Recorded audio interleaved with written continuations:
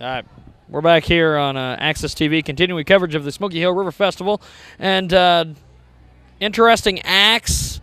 We've got Kelly Hunt coming up, and you guys just performed a short time ago. Go ahead and introduce yourselves. We are Acoustic Idolon. I'm Hannah Alkire. And I'm Joe Scott.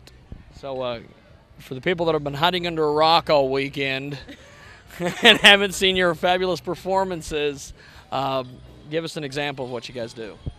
We do a lot of Celtic, folk, flamenco, a little bit of rock and roll for the rockers out there too.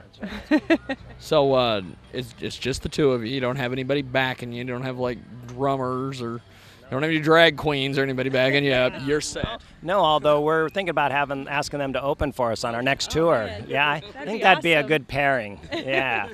Acoustic Idolon. What were they? Dragapella? Something like that. They were fabulous. Good, they were great. They were the real deal.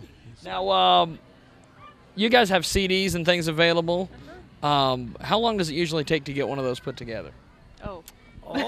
Usually 3 to 4 months. Yeah. But the problem, we tour a lot, so we have to find windows of opportunity. So whenever we have a good month of open space, we'll get in the studio for quite a while. But I think realistically, 3 months to 4 months, you know, to fully finish writing, arranging, producing, recording, mixing, mastering, the whole process. So about 3 to 4 months. It's just long enough to be almost sick of it by the time we're done. Oh yeah, you lose perspective. But then we're excited to take it out on the road and you know, play it. So and come to Salina and share it with all the Salinians.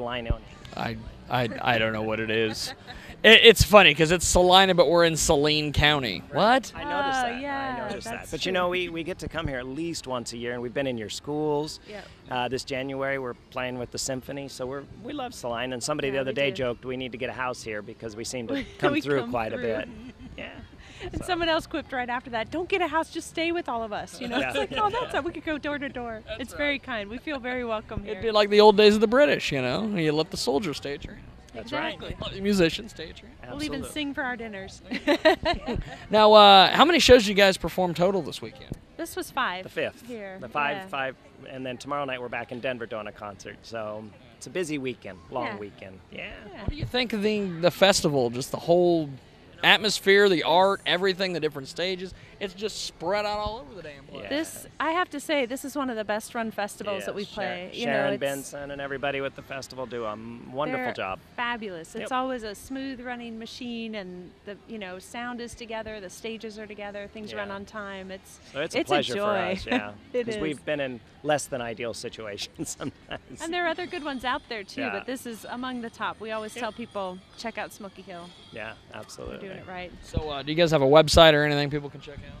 Yep, we do. It's acousticidolon.com. So it's acoustic, EIDOLON.com. Come visit us. Yeah.